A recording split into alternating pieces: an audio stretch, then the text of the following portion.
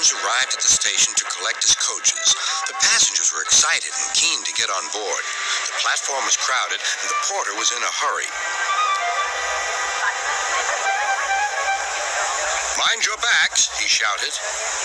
Then there was trouble. The beehive fell and broke open. The station cleared like magic. James heard a familiar buzzing. The bees were too cold to be cross, so they buzzed around the fireman, hoping he'd mend their hive. But he didn't understand, nor did his driver, so the bees turned to James. His boiler was nice and warm.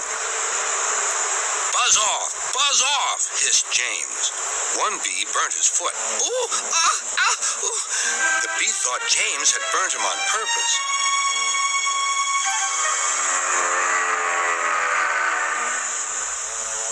So it stung James right back on the nose.